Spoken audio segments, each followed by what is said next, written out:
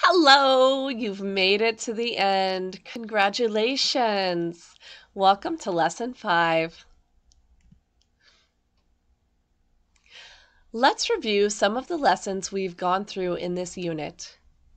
First, we started with questions, talking about the order in which we make a question and how the verb rarely comes first. Generally speaking, we have an object, subject, and then a verb, or a subject, a verb, and then an object.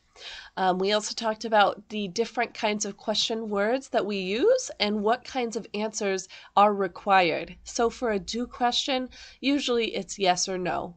Do you like the new computers? Yes, I do, or no, I don't. Or for which questions, which computer do you like? This one or that one? Where questions, where are you going later? A location. I'm going to the grocery store. When we have small talk at work, it's good to have small talk that is light, general, and professional. For example, how's your wife doing? Are the kids settling at their new school? How are the pets? That sort of thing. If you need to ask for clarification, you can say, sorry, excuse me, pardon me. Could you repeat that, please? Great.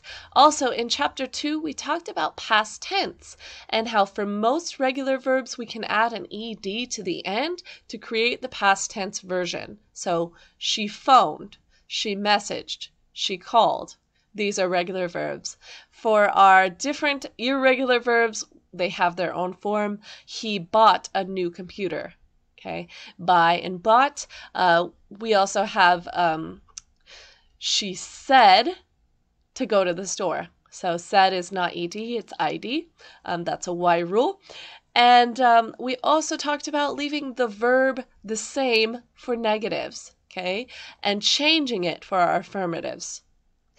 We talked about some auxiliary verbs like do, have, and be, and how they help the verb give us more information. We also talked about more question words you might run into and what kinds of answers they're going to give you. Where is the location? When is the time? What time is the time? More specific. When might be in the morning or something like that. Who is a person? Why is a reason, and sometimes it says because. How much is a number or a dollar amount, and how are directions. First you do this, then you do this.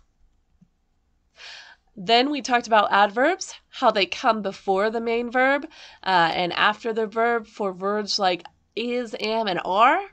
They come between the auxiliary and the main verb for negative sentences. We talked about open body language.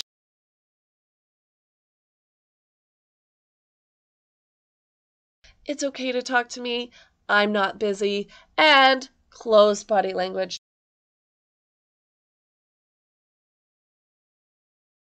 Turning away from the desk, using your body to send messages about whether you're too busy to talk, you're stressed out, or you're open for conversation. We also talked about the role of venting in the workplace and how your response to that role should be empathy and good listening if you have time and energy. In this chapter, we talked about British dates and how they go from smallest to largest, day being the smallest, month medium, a year is the largest, and American dates just being month, day, year. We also talked about phone numbers and how 0 could be O and 00 could be double O. We also talked about email conversations and email language, so dash, slash, at, .com, underscore, and dot. We did a great job. Thank you everyone for joining me. It's been a blast. Thank you so much and good luck.